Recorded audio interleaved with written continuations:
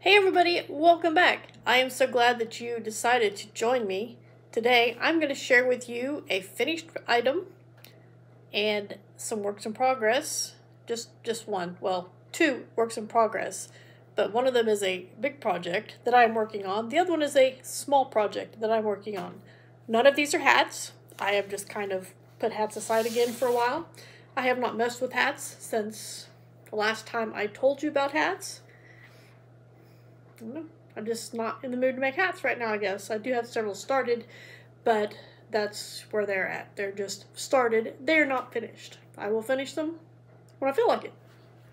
So, anyway, I decided I wanted to do some Tunisian crochet. Actually, I started out with a knit pattern. It was a knit neckerchief.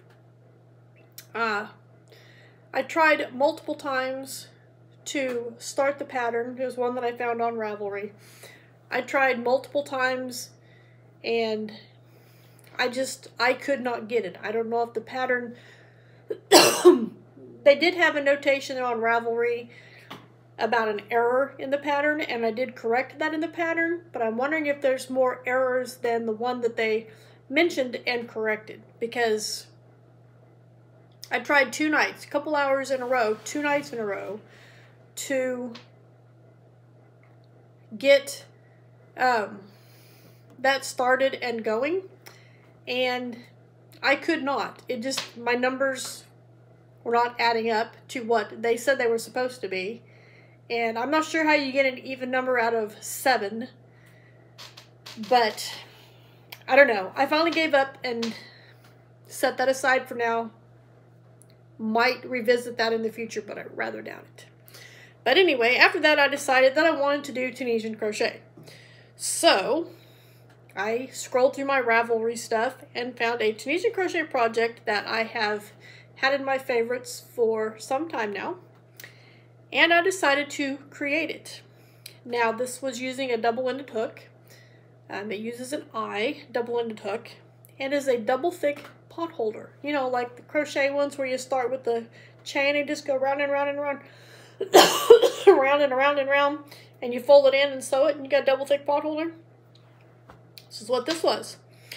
I kind of followed the pattern, but I kind of didn't follow the pattern because I just used the numbers. The pattern actually does a Tunisian knit stitch. However, I did the Tunisian simple stitch because when it said double-ended hook, I was like, oh, 2 colors, yay! Now see, if I would have done the knit stitch, it would have just been a 1-color project, but since I did the simple stitch, I have a 2-color. Well, it's actually multicolor, but I used 2 different colors of yarn. So here's the first one that I did. I like the front side, but I'm not real happy with the bind off on the back side.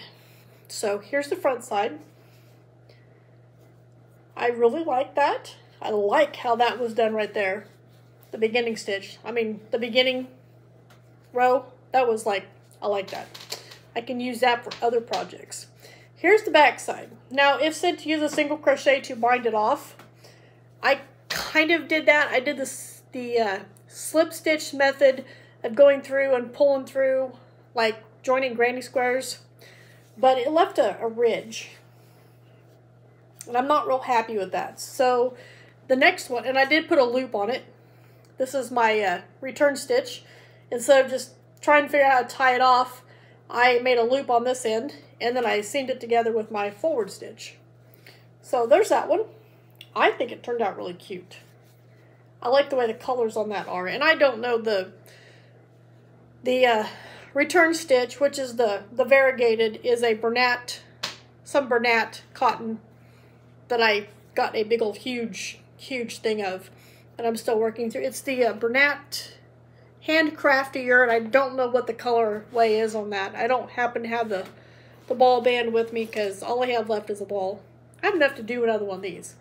And then the green, the forward stitch or the simple stitch here, I don't know what it is. It was some that was given to me that was wound up in a big old huge cake. I've got a lot of that left. But yeah, I thought those 2 colors went really well together. I like the way this turned out. Like I said, the only thing I would change on it would be the finishing right here on the back. So, since I liked that so well, and several people that I shared it with really liked it too, somebody might get it for Christmas.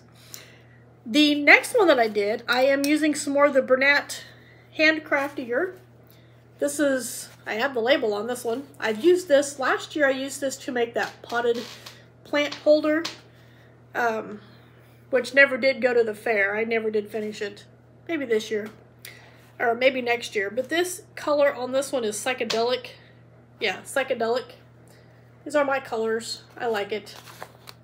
And I am also using this sparkly black to go with it. Now this black, I have more. Don't worry, this is not going to be enough, but I do have more. This is an I Love This Cotton Spark, and it's called Black Sparkle. So that's what that is. I've had this a while.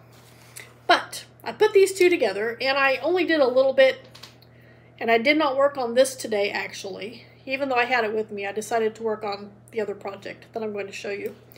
But here's what I have so far. You can kind of see the sparkle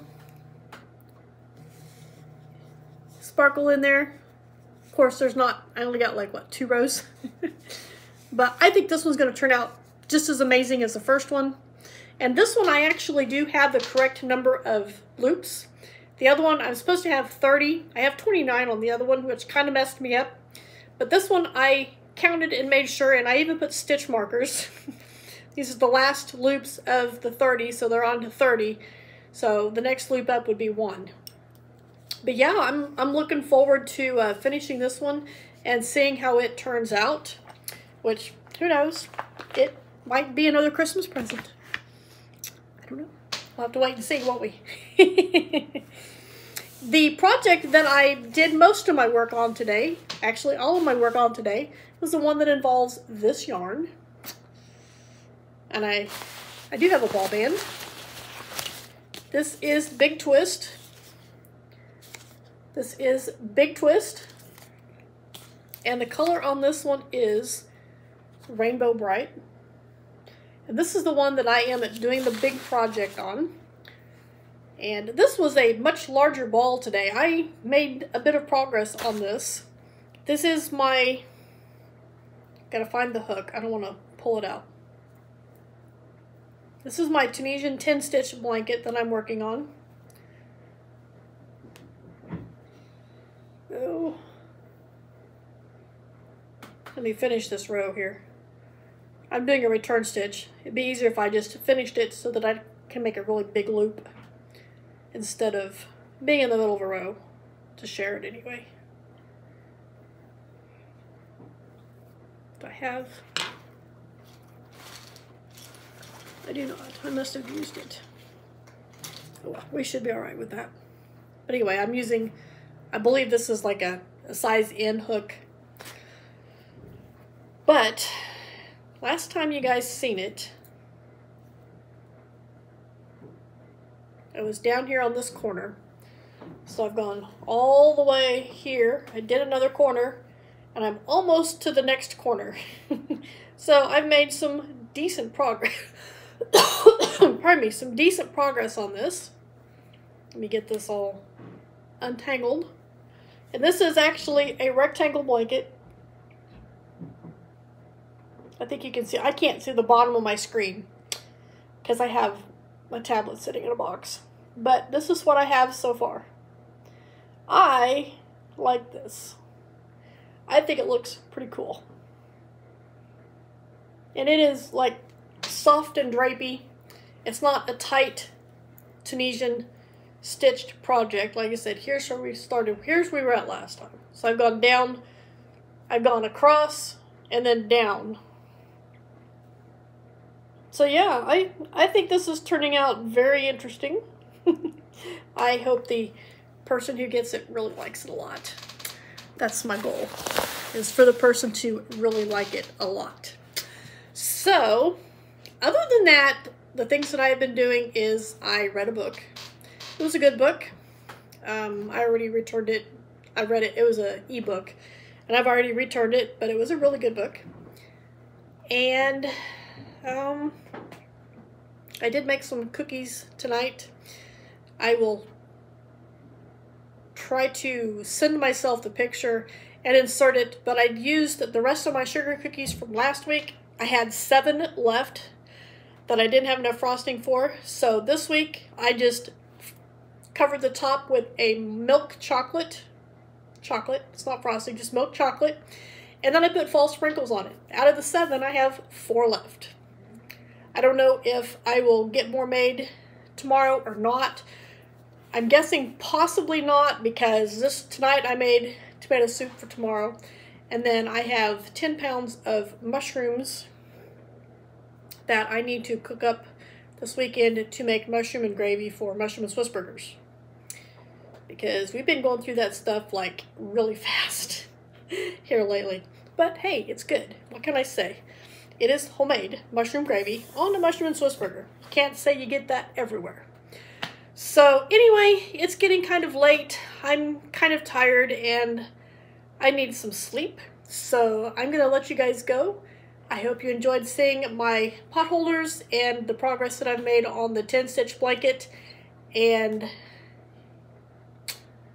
that's all I have. So give me a thumbs up if you like this video. Leave me a comment down below. And I will see you guys in my next video.